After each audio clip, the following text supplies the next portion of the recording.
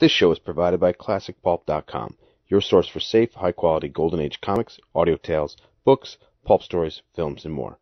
Check them out online at classicpulp.com.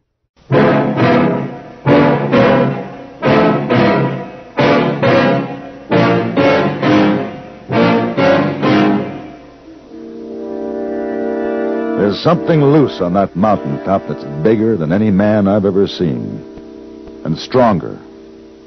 Before I leave, I intend to find out what it is.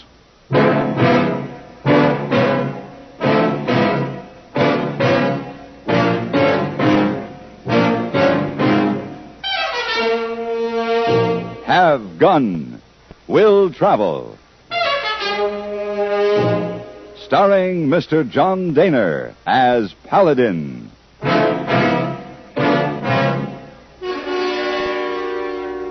San Francisco, 1875. The Carlton Hotel, headquarters of the man called Paladin.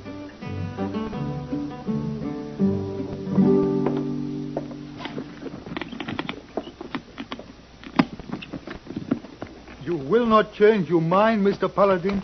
You still go? I'm afraid so, hey boy. Oh, by the way, send a dozen long-stemmed roses to Miss Julie Parker. And regrets. Oh, do not go there, Mr. Paladin. Please. Why not? Why does this trip bother you so much? Oh, I read a newspaper. Monster at Moon Ridge. Lady bewitched by apparition.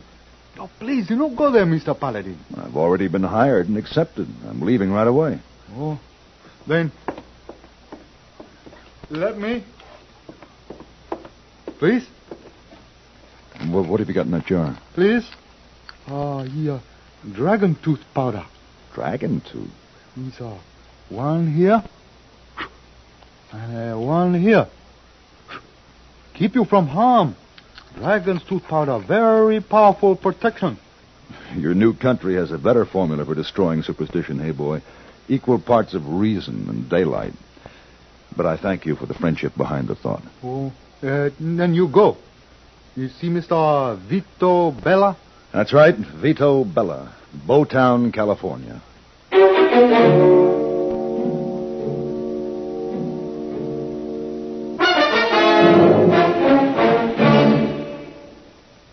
Even if you've had embarrassing dandruff for years, you can get rid of it now in 3 minutes.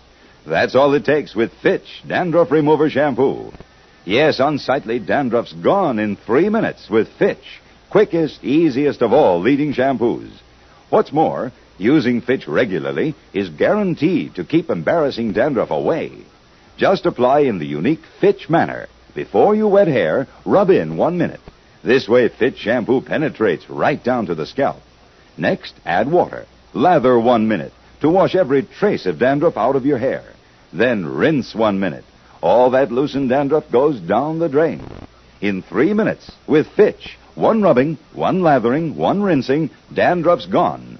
At the same time, gentle Fitch can leave your hair up to 35% brighter.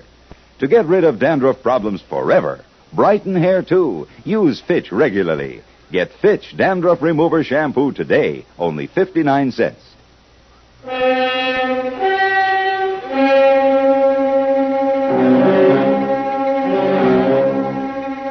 The Indians have a name for the high mountain lands back of Placerville. They call it Shadow Ground. Indians have a way of seeing things in the shape of a piece of land that no white man can see, so they always bypass it. They didn't like the thunder that boiled up against the peaks and rolled down the canyons. But then the Indians had little use for gold and silver, and the white men did. And the white men built their town where a teepee village might have been, close to the top of Moon Ridge. It was after dark, and the sky was heavily overcast when I pulled up in front of the sheriff's office in Bowtown.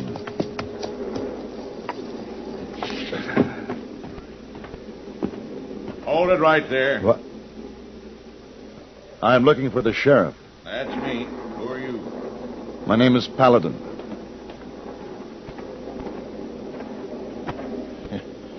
Riding in at night with black horse and black trail clothes. I'm surprised you didn't get your head shot off. Well, do you have to hold that gun on me? Come on in.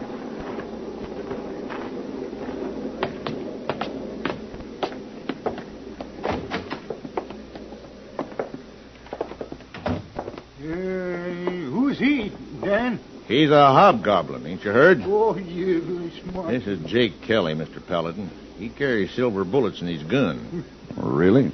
Claims something grabbed him on top of Moon Ridge one night. Oh, sit down. I'll pour you some coffee. Thanks. Where are you from, Mr. Paladin? San Francisco. Oh, that's a long way. Are you the fellow Vito said he was sending for? About Emily? He wants to know what's bothering her. I'm going to try to find out. Oh, well, I'll tell you what's wrong with Emily. She's hexed, that's what. And you know I'm talking true, Dan, if you'd ever ride up there and see her yourself. Sheriff's got to stay around town. Now, you know that. Oh, yeah. You ain't set foot out since the time your posse got scattered. That was a little accident. Yeah. A few horses run away and folks built it into something big. There ain't nothing up there. Oh, Miss Paladin, I was as far from it as I am from you. I seen it. Half man, half bear. Yeah, and footprints this long. A human at one end, claws at the other. Well, guess I'll have to see them, too. Boy, you don't believe me. All right. When you get to that Bella place, you ask Emily Bella what carried her off, Yeah, but no, don't ask Dan here. No, yeah. He's sheriff. And if he admitted there was something up there, he'd have to go on out after it. Get out of here, Jake. Now go on. Yeah. Crazy old coot. Sheriff, is there anything valuable up there? Minerals, grazing lands, any reason for someone to scare people away? No. Formation ain't right for gold or silver. Indians didn't want it. Said it was full of spirits. You know, a short time ago, I was feeling superior to a Chinese friend of mine when he sprinkled dust on my coat. I forgot that he came by his superstitions honestly, that he learned them from the cradle. I can't find the same excuse for you, Sheriff. Oh, I ain't superstitious. Why the mistletoe above your door? Oh, that. Forgot it from Christmas, I guess. There's an old belief that it wards off evil spirits. All right, Paladin. The Bella place is north out of town. The last house on the way to Moon Ridge country.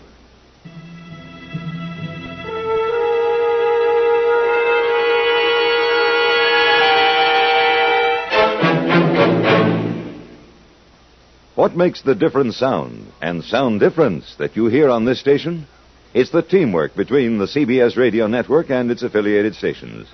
This teamwork combines the far-flung resources of CBS News with local programming that helps you know your neighbors and neighborhood. Your listening post on your town, your nation, and the world is this station backed by CBS Radio. Don't settle for less.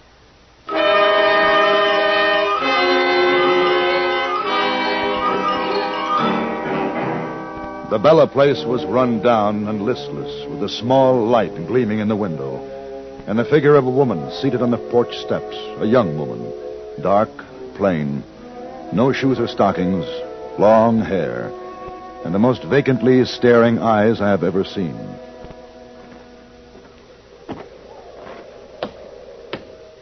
Good evening. Miss Emily Bella? It's dark. Yes? Oh, Mr. Bella? Yes? My name is Paladin. Oh. Mr. Paladin. Come in. Oh. Un momento, please. Emily. No, you promised you'd tell Papa when you stepped outside. Remember? It's cold here. And when a visitor comes, a big girl says what, huh? How do you do? How do you do, Emily? Very good. Now you come in the house with us, huh?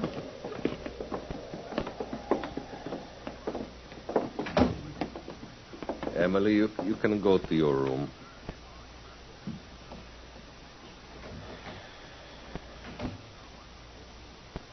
A dozen years ago, there was, in this valley, an epidemic. Took my wife, almost my daughter. I'm sorry. Afterwards, Emily's body grew, but her mind... she remains a child. Wine? Please. Well, this epidemic, what was it? Oh, we don't know. No doctors here. There was a young boy who was affected the same way.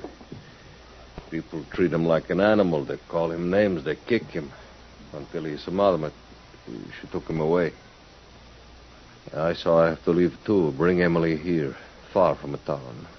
The land here it's no good, but we manage. Those dolls are hers? See, she is of an age where toys are pleasant. She's fortunate to have you as a father. I think she's fortunate in other ways. Maybe you don't know what I mean, huh? Perhaps I do. There's nothing shocking, ugly about remaining a child. The best age of all, their world is wonderful, mysterious, half real, half make-believe. The world you and I live in, Mr. Bella, is not always as pleasant. I think you're a wiser man, Mr. Paladin. We drink. Salute. Salute. The newspaper said Emily was this way because of shock, some unusual experience. A spell cast by the monster of a moon ridge. Since that story is untrue, why do you want to pay me $200, Mr. Bella? Your telegram said 500. You haven't answered my question. Mr. Paladin, there is something on Moon Ridge. It took Emily away from me for a week, and she wishes to go back to it. I don't want to lose my daughter. Go on. For that week, I search for her. I find her prints and other prints which I will not describe because... Half bear, half man?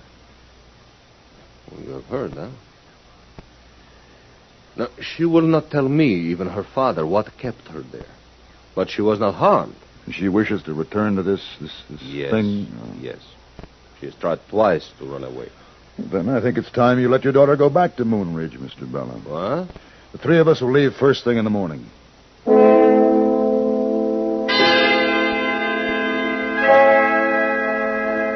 The morning was dark and foreboding with the threat of rain in the air. Low clouds hung over the peaks and in the valleys, twisting the trees into gnarled shapes and making the rocks grotesque and sudden to come upon. All very unreal. But the track we came across on the top of Moon Ridge late that afternoon was real enough.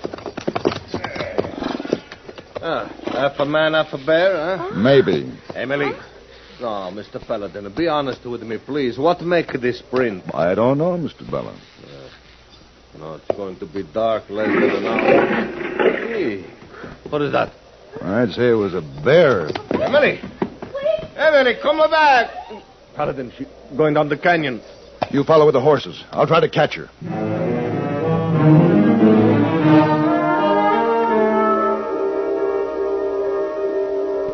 The canyon walls were steep and rocky, and it made the climb down them treacherous. By the time I was standing on the floor of the canyon, darkness was coming overhead. I walked toward what I thought might be the head of the canyon, only to find a wall of granite blocking my way. But no Emily. No sign of Bella. No way out. But something watching me. Something old, bent in tattered clothing, witch-like in the quick look I had, then gone suddenly. You come back here. All right. I know whoever you are. Listen to this carefully. I have a gun. I'm not going to be frightened away. Are you there? Can you hear me? Now, I warn you that I'm going to...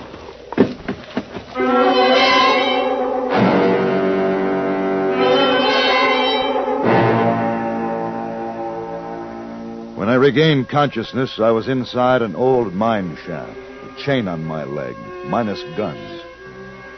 A very real-looking bear was chained across from me. There, in the dim light filtering back from the opening of the mine shaft, I saw something moving slowly toward me. Something which seemed only half human. Something old and horrible. I waited there, quiet, as the thing came closer.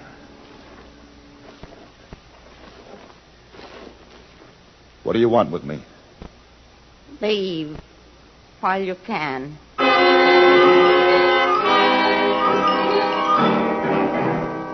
She had dropped a small sledgehammer before she turned and left. It took me the rest of the night to pound out the connecting pin so that I could remove the shackles from my leg. Outside it was morning, bright and clear. Paladin! What? Paladin!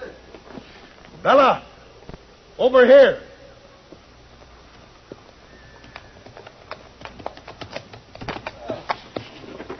Oh, I've been riding all night. You seen Emily? No. Here, I found your gun and a belt, Paladin. Oh, thank you very much. I didn't know what to do. I half expected to find your body. Now, let me ask you something. Bella, has anyone ever been hurt in Moon Ridge country here? Actually physically injured? No. Only frightened? Yes. I've been frightened, too, but I'm not hurt. Bella. Hmm? I think I know where Emily is. Where? I would say up there. Huh? Beyond that cliff that backs the canyon. The cliff? Possibly a meadow behind there. Oh. That trailer would be worse than in Sicily. That would frighten a bad rider. And with a little clever discouragement, even a good rider. Come on.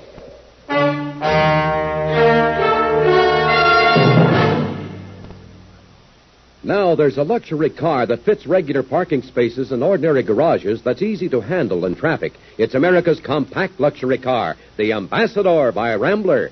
Now medium-priced car buyers can have the room, comfort, luxury, and performance they expect in a fine car, but without excessive length, width, and bulk. If other medium-priced cars have sized and priced you out of the market, then you owe it to yourself to test our best. American Motors' finest, the luxuriously compact Ambassador. Note the quality construction and careful attention to detail. Enjoy the most favorable power-to-weight ratio on the medium-priced field with Ambassador's 270-horsepower V8 engine. Try luxury features like individually adjustable front seats that glide back and forth separately.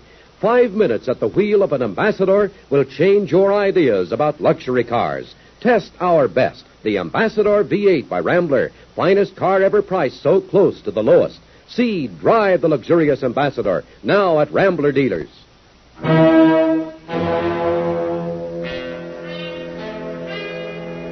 It was a steep trail, but a worthwhile one to follow because at the end of it, there was a meadow brilliant in the high sunlight, and there was a house with a fireplace and smoke coming from a chimney. Not very mysterious at all. Hey, someone living up here. Very comfortably, I'd say. Hey, Paladin, look there, across the meadow.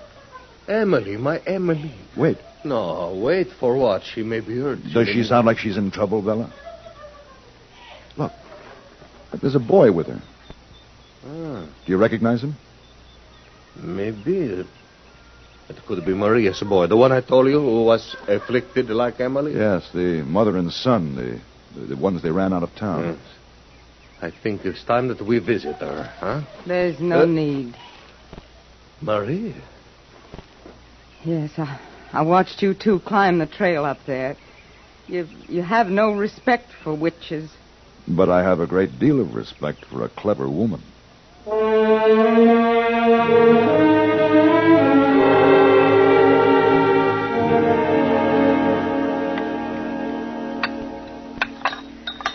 So, where else could I take my son?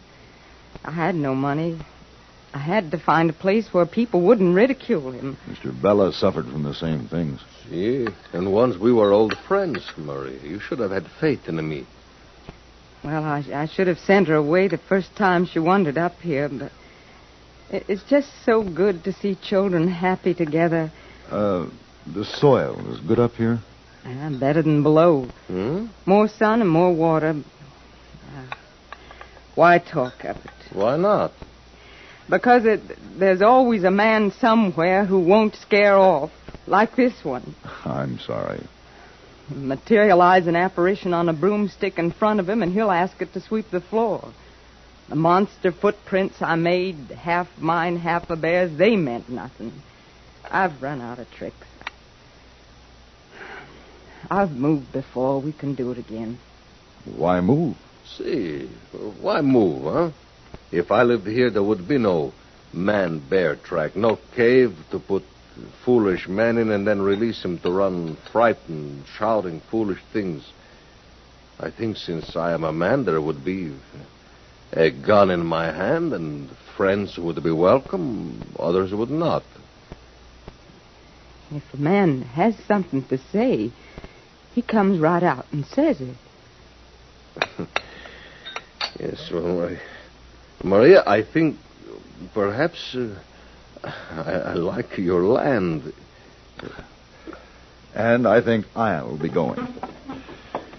I'll expect $200 to be placed in my San Francisco account, Mr. Bella. And I suspect that you got more than you bargained for.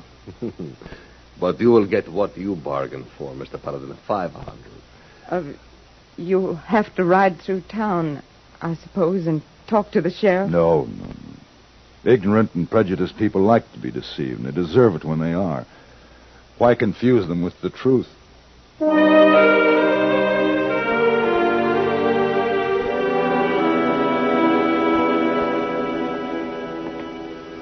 Oh, Mr. Paladin, you back safe all in one piece. And glad to be back, hey boy. Was it bad? Oh, bad for people who believe in witchcraft. Any messages for me? Oh, yes, sir. Many messages. Let me see. Lady send note and say you call on her when you come back. Uh-huh. Another lady send servant over and tell you not to call on her when you get back. What else? Is all. Well, in that case, tell me the name of the lady over there, hey boy. Oh, yes, sir. It's Miss Romero from Spain. Uh-huh. Very new in this country. Thank you.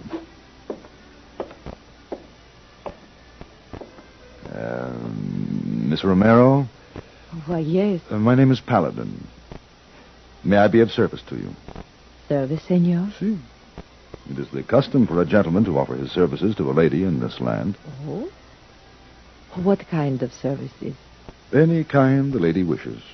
Dining in fine restaurants, the theater, the opera. Perhaps a carriage ride to historical points of the city. Your heart names it. I like these customs, senor. But isn't such a relationship fraught with possibilities? It is, senorita. All kinds of possibilities. Shall we begin with the possibility of dinner this evening?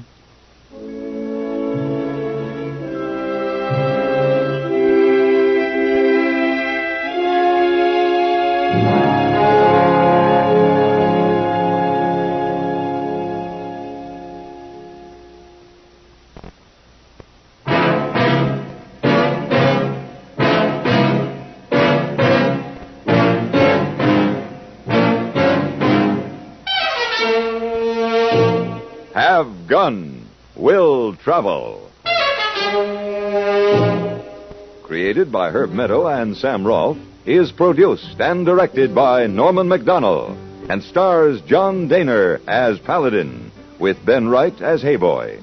Tonight's story was written by Gene Roddenberry and adapted for radio by John Dawson. Featured in the cast were Lawrence Dobkin, Virginia Christine, Jess Kirkpatrick, and Gene Bates. Hugh Douglas speaking.